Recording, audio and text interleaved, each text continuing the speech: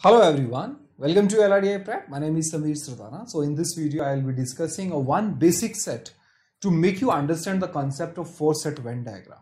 In the first video lesson, we discussed the basics of four-set Venn diagram, how to make a four-set Venn diagram, right? You need to know what are the different regions which represent the intersection of two-set, three-set, four-set, and the regions which do not intersect with any other set. So that basic part has already been discussed in the previous video, and in this particular video I'll be discussing one set of four-set Venn diagram which will help you in understanding the basics more clearly.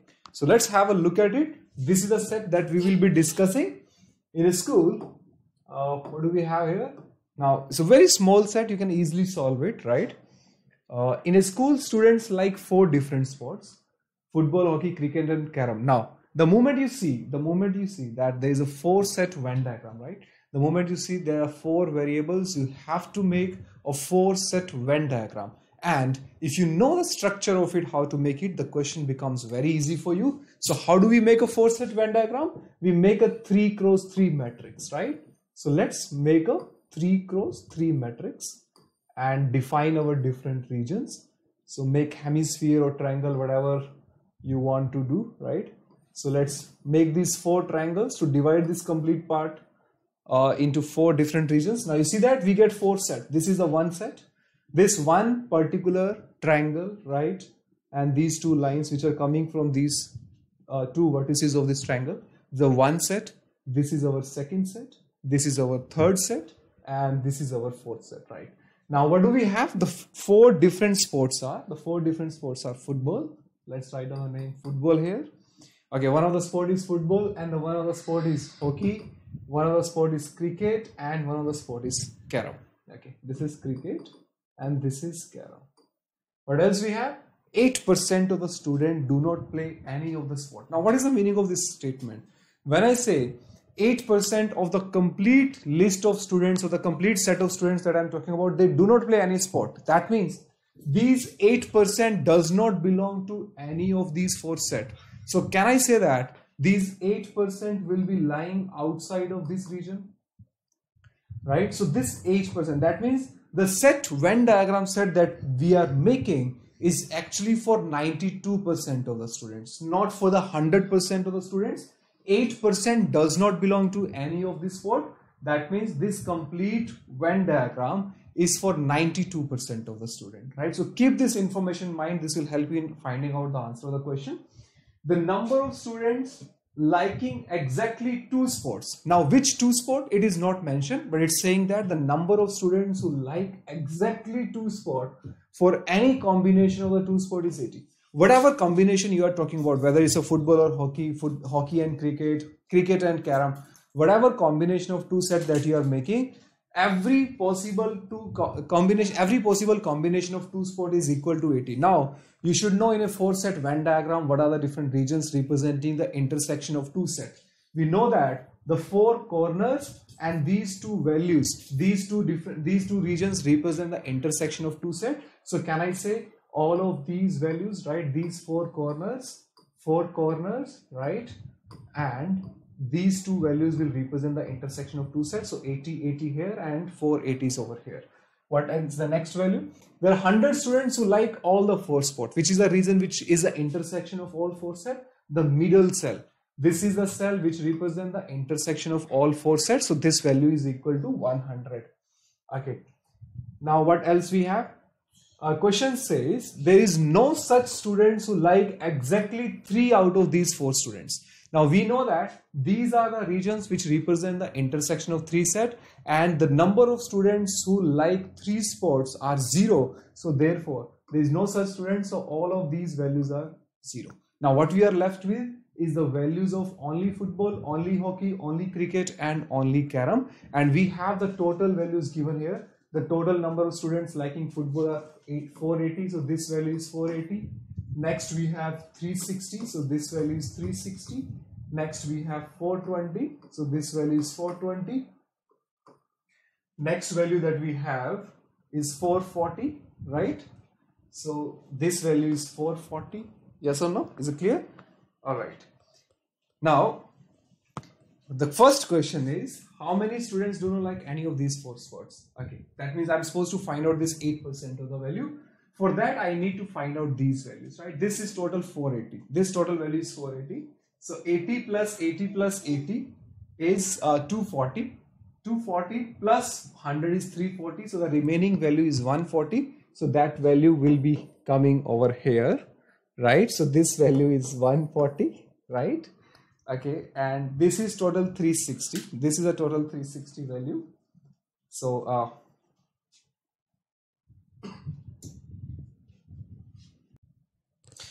okay, so we need to find out the values which belongs to only football, only hockey, only cricket, and only carom. Okay, now let's find out these values. This is only carom. Okay, you see that this total is 480. So if I subtract all these 3 values, 80 plus 80 plus 80 is 240 plus 100, 340. So the remaining value is 140. So this will be 140, right? And here you see that this is total 360. 80, 80, 80, this complete, right? If you look at this complete set, right?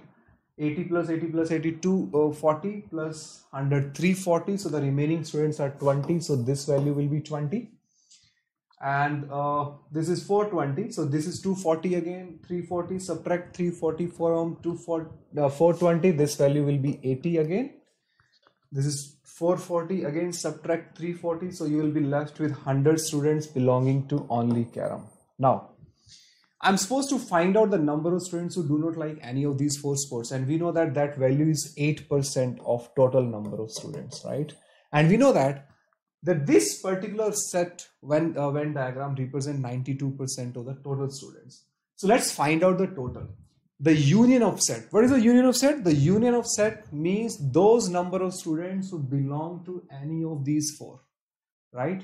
And if I have to take the sum of it, what I will do is, I will straight away take, if I'm supposed to find out the union of set, what will I do? I know that this complete region of football, right? This complete region, right? Let me show you it with a different color. If for the purpose of union of set, you see that this complete region, this one, right, this black set, right, this complete set is 480.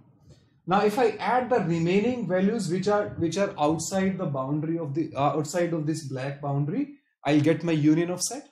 So this is 480 plus 20, 500, 500 plus 100 would be 600, and 80 into 4 is 320. That is 600 plus 320 is 920. That means my union of set is 920. What is this 920? 920 is the number of students who belong to at least one of these 4 sports, right? So that is the union of set, 920. That represents the 92% of the student. So tell me, if 92% of the total number of students are 920, so can I say 1% of total students will be 10? If 1% is 10, then 8% of the total students will be how much? 8% of the total students will be 80. So answer to the first question will be 80, which is option number 3. Moving on to the next question. This question is asking you approximately what percentage of the students playing hockey also play at least one other sport.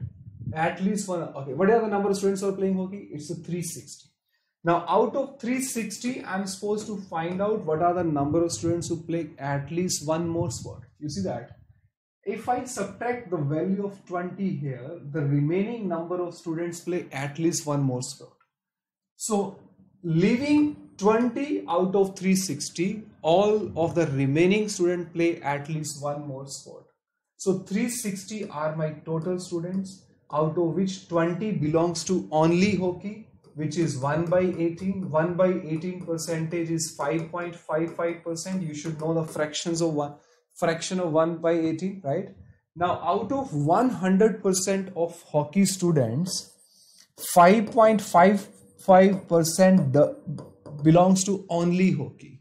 That means remaining 94.45% students will belong to at least one more sport. So 94.45 will be the answer, which is option number 2, right? Question number 3. If all the students in the school, including those who do not play any sport, start liking at least one sport, which he or she is not playing at the present, then what could be the least number of students playing all the 4 sports? Now, what the question is saying, that all the students, right, whether they are playing 1 sport or 2 sport or 3 sport or not playing any sport, have started liking one more sport. That means at least one more sport. That means they are adding one more sport to their category. That means now students who are counted in 2 sports will now be counted in 3 sports, right? Now, what will be the least number of, right? The question is asking you to find out the least number of students playing all the 4 sports. Now, if I want to find out if I want to keep the value of the students playing all the 4 sports as minimum as possible, then I need to bring as minimum number of students as possible who are playing 3 sports at present and they're adding one more sport. Let's see in the Venn diagram what is the number of students who are playing at least 3 sports. You see that number of students playing at least 3 sports are already 0. So do I need to add the students? These values are 0, right? So there is not even a single student who are playing 3 sports. So even if they started playing one more sport, will they be counted under 4 sport? No. That means there is 0 increment in the number of students who are playing all 4 sports. So it will not get changed. The number of students playing all 4 sports will still be maintained at 100 even if every student start liking at least one more sport.